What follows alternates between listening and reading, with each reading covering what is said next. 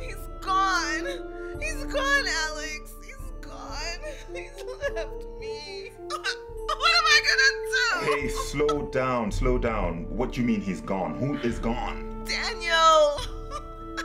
He just left me a note. He's left me, Alex. My goodness. Just try and remain calm. Maybe I should just stop what I'm doing and come over. No, I'll come see you. I'll come see you. Okay, fine. What you come here and I'll be waiting for you. I'm sure all is going to be well.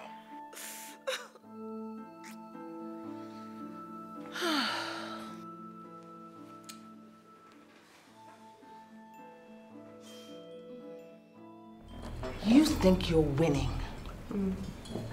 You think you got something on me? Well, I'm going to tell you that I will not let you bring me to my point of insanity. And if it's the last thing I do, you and you will not get the best of me. What did you see? You, Catherine. I saw you. You saw me where? In the parking lot. I saw you and Sean and some other guy, and the situation you were in was compromising. Now hear me out.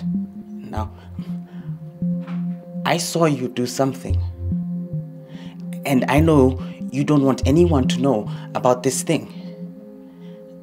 Now, like I told you, I'm broke, and you have money.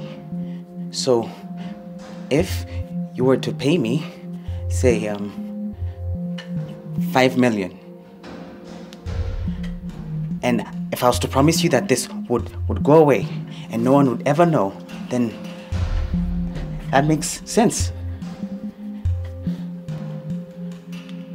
Doesn't it?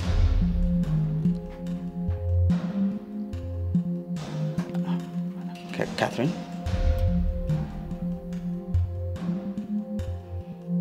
That makes sense.